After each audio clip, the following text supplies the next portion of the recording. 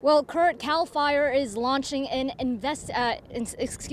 aggressive attack on this fire, the Goose Fire. Now, full resources are working at containing this fire from the ground and in the air, as you may hear the helicopter above me right now. Officials say it is moving at a moderate rate of speed, so far burning now up to 60 acres and 30% contained. Now, what you're seeing behind me here are homes along Goose Hill Ranch Road. These homes are threatened, so officials say evacuation orders are still in place in this rural neighborhood, as well as the Lake Amador Campground, which is not too far from here. Now, as far as traffic goes, road closures are still in effect. Jackson Valley Highway is closed between Highway 88 and Buena Vista Road. Right now you can see a helicopter about to drop water on some of the larger hot spots within the fire right now.